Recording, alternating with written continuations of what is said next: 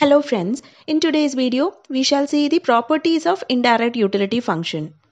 The first property of indirect utility function is that indirect utility function is a homogeneous function of degree 0. So a homogeneous function of degree 0 means that if the prices of all the goods and consumers' income are increased by the same proportion, say by k, then the budget constraint will be unaffected. Say for example, suppose the price of 1 unit of good X is rupees 5 and consumer's income is rupees 10. So with this income and with the price of good X, the consumer will purchase 2 units of good X. Now suppose the consumer's income and price of good X is doubled. Then the price of good X becomes rupees 10 and consumer's income becomes rupees 20, whereas the consumer will be purchasing the same 2 units of good X itself at this new price and new income. So here, even though the price of goods and consumers' income has increased by the same proportion, the consumer's purchasing power remains the same. That is why the consumer is able to purchase the same amount of product only at the new prices and income. In short, we can say that there is no money illusion.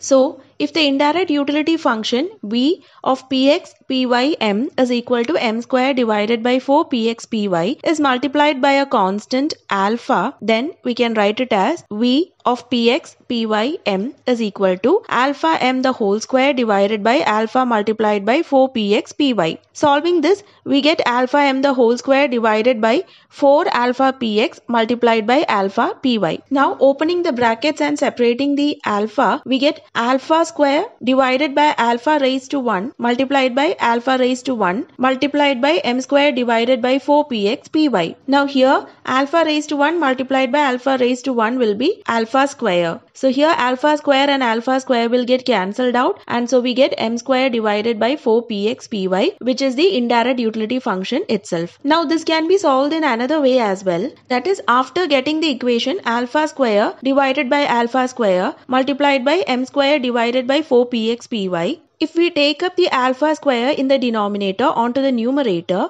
the alpha square in the denominator will become alpha raised to minus 2 when we put up in the numerator. So we get alpha raised to 2 minus 2 multiplied by m square divided by 4 px py. So this is alpha raised to 0. 2 minus 2 is 0. Any number raised to 0 is 1. So again we get m square divided by 4 px py, which is the indirect utility function itself. Now the second property is indirect utility function is an increasing function of income. Now this means that when consumers' income increases, consumers' utility also increases. Now to solve that indirect utility function is an increasing function of income, we'll take the indirect utility function v is equal to u x1 of p1m and x2 p2m and find the derivative of the above function with respect to income using chain rule. So in this property we are talking about indirect utility function being an increasing function of income. So that is why we are differentiating the indirect utility function with respect to income using chain rule, and we get the equation del v by del m is equal to del u by del x1 multiplied by del x1 by del m plus del u by del x2 multiplied by del x2 by del m. So in the first order conditions of the utility maximization using Lagrangian multiplier, we get del u by del x1 is equal to lambda p1 and del u by del x2 is equal to lambda p2.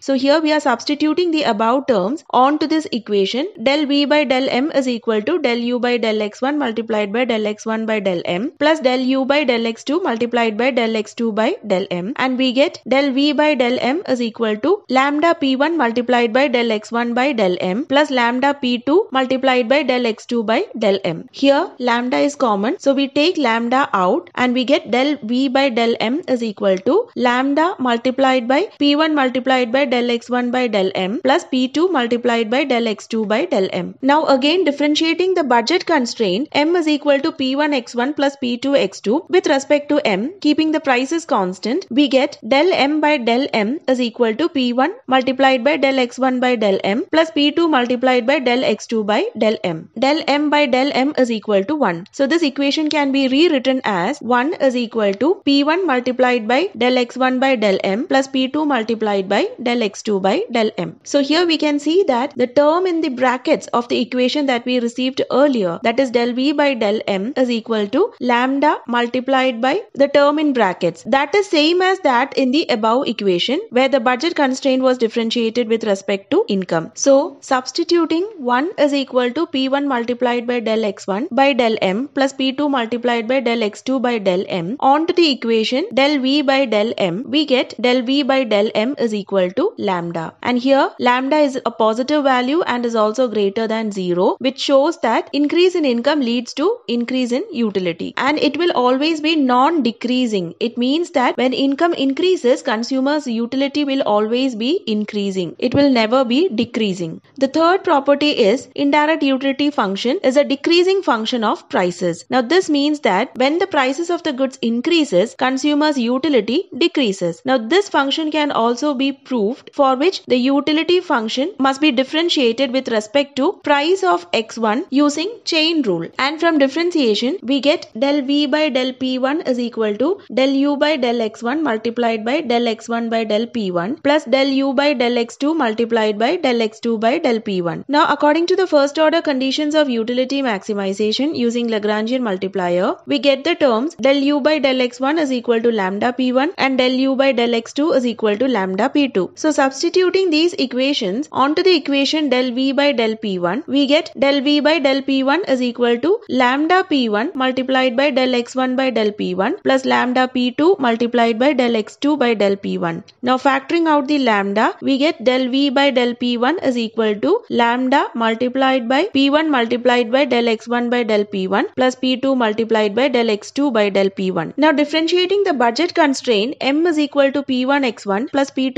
x2 with respect to p1, that is prices of good 1, using product rule of differentiation, we get del m by del p1 is equal to x1 multiplied by del p1 by del p1 plus p1 multiplied by del x1 by del p1 plus p2 multiplied by del x2 by del p1. Here in the place of u v in the product rule, we have taken p1 x1 and have derived at this equation. Now here del p1 and del p1 gets cancelled out and we can rewrite this equation as del m by del p1 is equal to x1 plus p1 multiplied by del x1 by del p1 plus p2 multiplied by del x2 by del p1. Here del m by del p1 is equated to 0 and we bring the x1 in the RHS onto the LHS and we can rewrite the equation as minus x1 is equal to p1 multiplied by del x1 by del p1 plus p2 multiplied by del x2 by del p1. Now substituting this equation onto the equation del v by del p1, where the equation in the bracket is similar to the one given as negative x1, we get del v by del p1 is equal to minus lambda x1. Similarly, if we differentiate the indirect utility function and the budget constraint with respect to price of x2, that is p2, and solve in the similar manner, we'll get del v by del p2 is equal to minus lambda x2. Here lambda is negative, which shows that an increase in the price of good will lead to decrease in the utility of the consumer, and it will always be non-increasing. It means that whenever the price of goods increases, consumers' utility will always decrease. The fourth property of indirect utility function is that it is quasi-convex in prices. It means that the linear combinations of the prices of any two bundles of goods on an indirect indifference curve will yield a lower utility. So what do you mean by an indirect indifference curve? An indirect indifference curve shows the various combinations of prices of the goods on its axis. So in the x-axis and y-axis, we can see that the prices of good x1 and x2 has been represented. Now we had already seen that indirect utility function is a decreasing function of prices. So therefore, the lower the indirect indifference curve, the higher the utility. It means a lower indirect indifference curve represents low prices of both the goods. And if the prices are low, then the utility of the consumer will be high, and vice versa. So a lower indirect indifference curve represents higher utility, whereas a higher indirect indifference curve represents lower utility. Meaning, as the indifference curve shifts upwards, it means that the prices of both the goods are increasing, which decreases the utility of the consumer. So hence, higher the indirect indifference curve, lower the utility of the consumer. The next property is monotonicity. It means the consumer always prefer larger bundles to smaller bundles of goods. The last and one of the most important property is the Roy's identity. Now Roy's identity is actually a formula used to derive the Marshallian demand function for good x or y